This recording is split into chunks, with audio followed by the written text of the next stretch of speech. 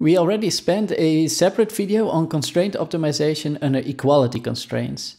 In this video, I'm going to build upon this video, but now consider the problem of optimization under inequality constraints. Now, we just saw that when optimizing maximum margin classifiers, we need to solve a convex optimization problem under inequality constraints. Now, we will be able to solve this problem by first formulating a dual optimization problem. And then it turns out that the solution to this dual problem gives us eventually the solution to the original problem, which we started off with. Now, the starting point is the same as before in the case of optimization with equality constraints. So when we considered a problem of maximizing a particular function f with respect to x, subject to a constraint that x could only lie on this particular level set. So it could only lie on this red curve. Then we showed that we could solve this problem by introducing a Lagrangian, and then the stationary points of this Lagrangian in the end gave us the solution to this problem. The main idea was that we were looking for points on this level set that were maximal with respect to f of x. And we saw that such a point can no longer improve its values for f if both the gradient with respect to f, or the gradient of f with respect to x, I mean, is perpendicular to my level set, as well as the gradient to my constraint is perpendicular to the level set. Now, the gradient of my constraint is always perpendicular to the constraint surface. That's really implicit in the definition of this level set. But then the gradient with respect to f is only perpendicular to my level set if I can no longer improve my point. And the idea was that if I consider a point which isn't optimal, my gradient points in some direction, and I could still move a bit along my level set to improve my value, function value f of x. So as long as my gradient of f, if it isn't fully perpendicular to my level set, I can still move my point along this level set until it is indeed fully perpendicular, and then there's no improvement anymore to be made to moving to the left or to the right, for example. Okay, and that told us that at such an optimal location, both the gradient of f and the gradient of g are aligned. So they're either pointing in the same direction or they have opposite signs. So we have this Lagrangian multiplier that makes sure that this equation is satisfied. And then the approach was that we define a Lagrangian function whose stationary points give me the final solutions. Because if I find a point which satisfies this, so the gradient of my Lagrangian with respect to x and lambda is 0, then I satisfy both my original constraint, because the gradient with respect to lambda gives me g of x equals 0. So indeed, so this satisfies my original constraint, and the gradient to x of my Lagrangian gives me the following optimality constraint. Okay, so the solutions to this constraint maximization problem can be obtained by looking for the stationary points of my Lagrangian. Now, in the optimization with inequality constraints, things get slightly different, right? So now we optimize a function f of x, where my g of x is not necessarily equal to 0, but it can also be larger than 0. So this kind of constraints leads to regions in which my solution can be found. And such regions are indicated in this figure in this red shaded area. And then we can identify two types of situations. One is that suppose my function f of x has its optimal location around xb.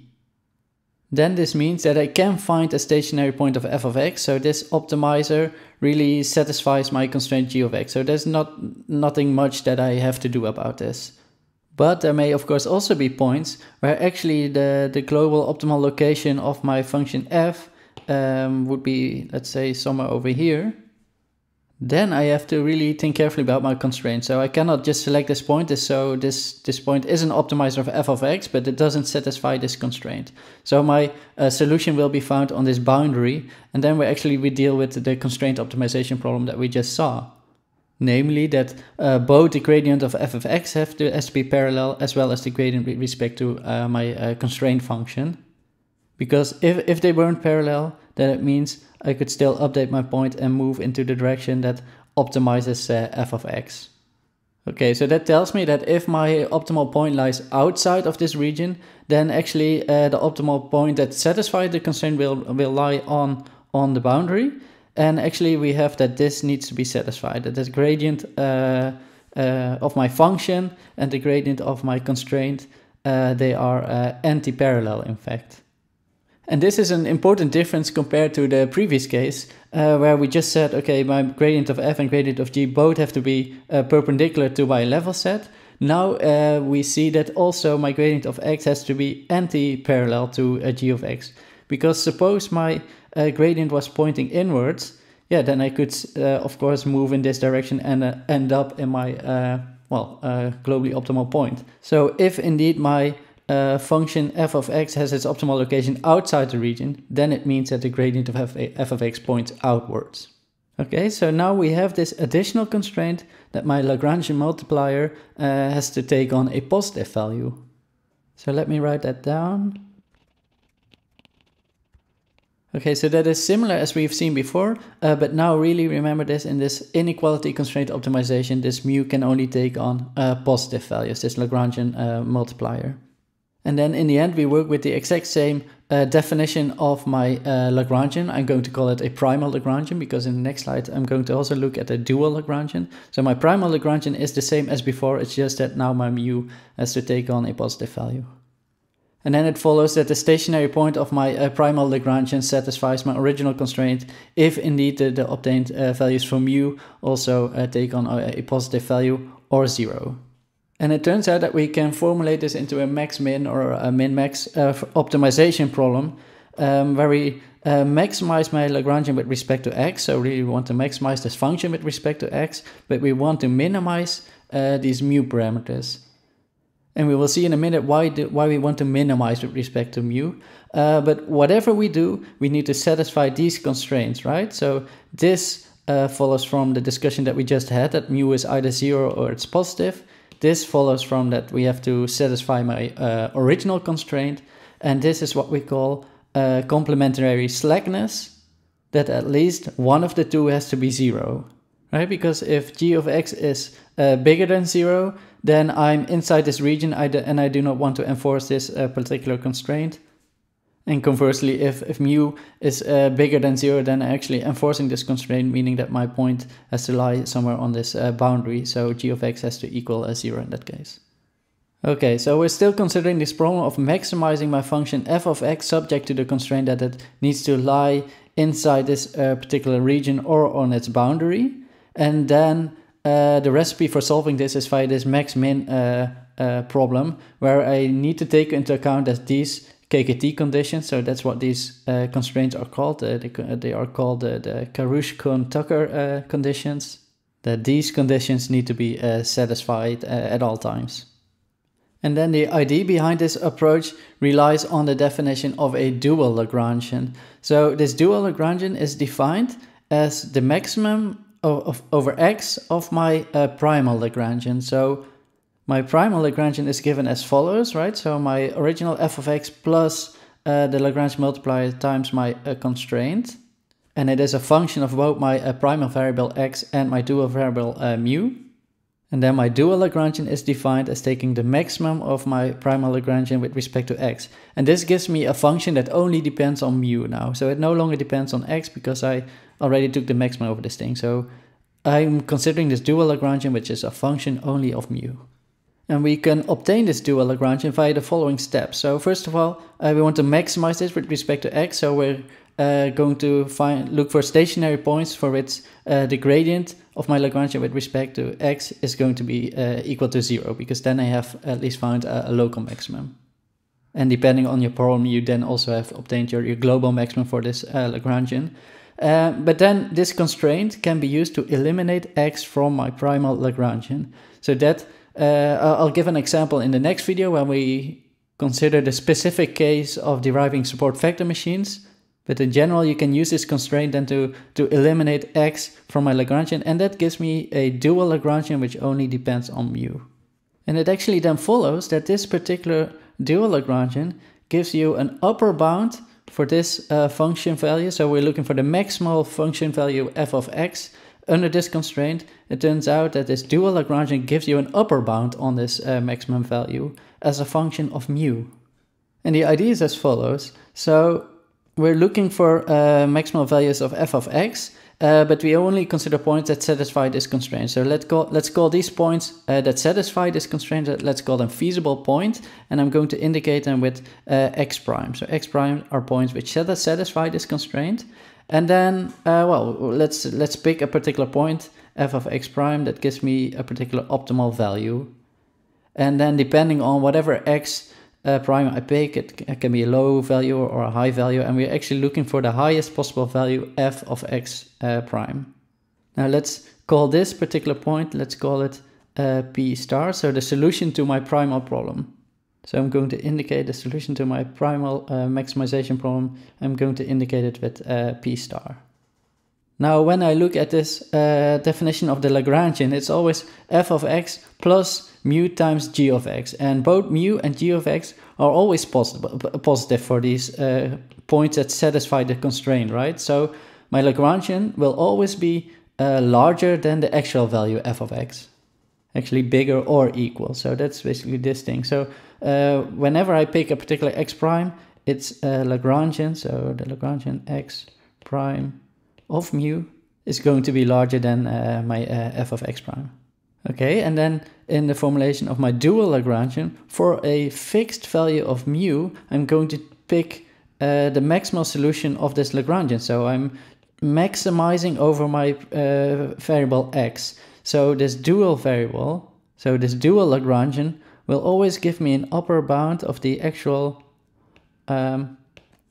primal point, right? It will always be larger than this point because we have these terms which are always positive.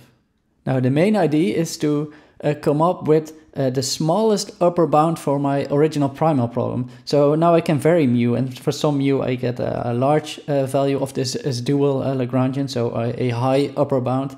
But we want to lower and lower, and we want to get the tightest possible upper bound on my solution. So that's what we do over here. So we want to minimize this dual Lagrangian with respect to mu, as this gives me an upper bound on my original solution. So we minimize over mu, and that gives us, for example, this dual solution. So the mu that actually gave me the minimal upper bound.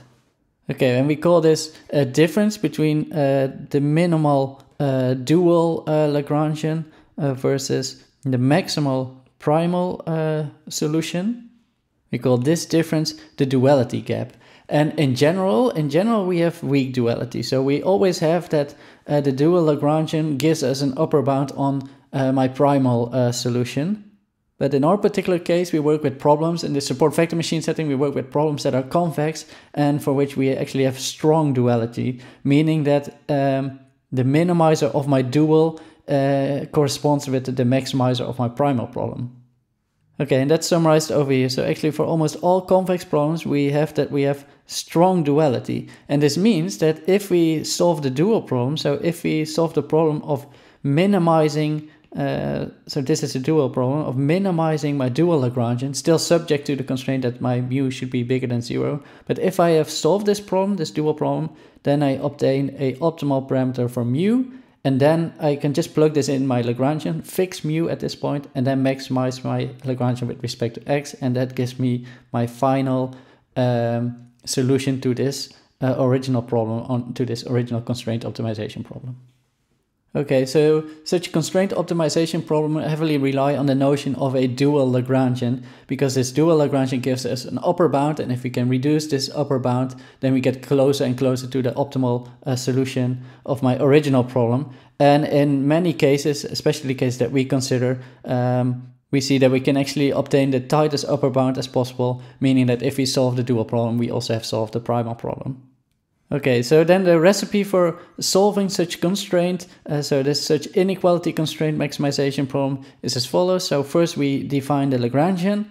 That's straightforward. Just formulate my constraints in this form, that g of x has to be equal than bigger or equal than 0.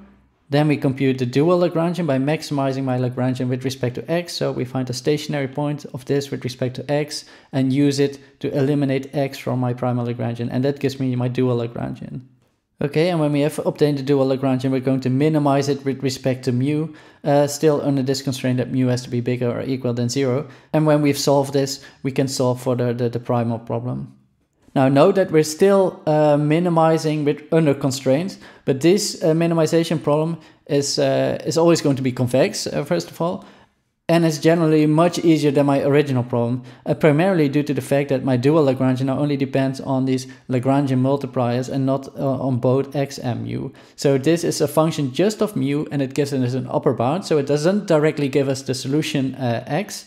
It just tells us which mu parameters should I choose in order to solve this maximization problem in the end. Okay, that's all you need to know for now. So when we solve such inequality constraint optimization problem, we will define a dual Lagrangian and a dual problem because minimizing this means that we have the tightest upper bound for my original problem, and in the convex optimization cases that we consider in this course, we actually obtained a solution to my primal problem if we solve this dual problem first.